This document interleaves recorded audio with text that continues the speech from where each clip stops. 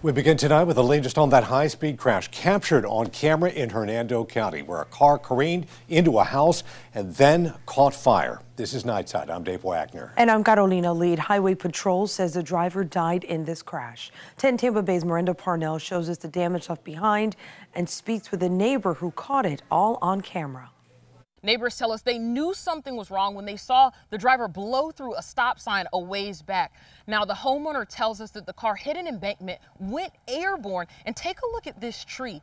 He estimates the damage is about 11 feet high before crashing into the house and the car catching on fire. Now, we can tell you what happened, but this surveillance video will show you.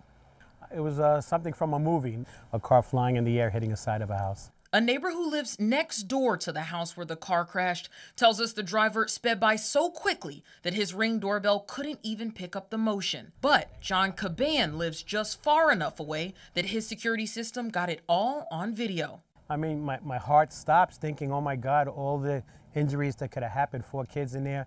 Thank God they were at school and safe. But their parents were home. The parents, husband and wife, running out.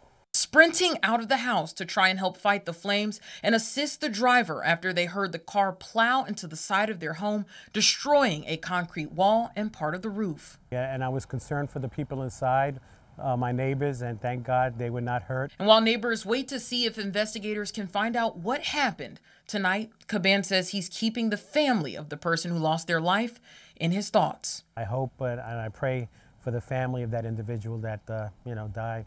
And it was unfortunate that someone passed away. In Hernando County, Miranda Parnell, 10 Tampa Bay. Now, we spoke to an FHP spokesperson about 90 minutes ago, and he confirmed they are looking into whether the driver was under the influence and if there were any mechanical issues with the car. Highway Patrol hasn't released the name of the driver as they work to notify his family.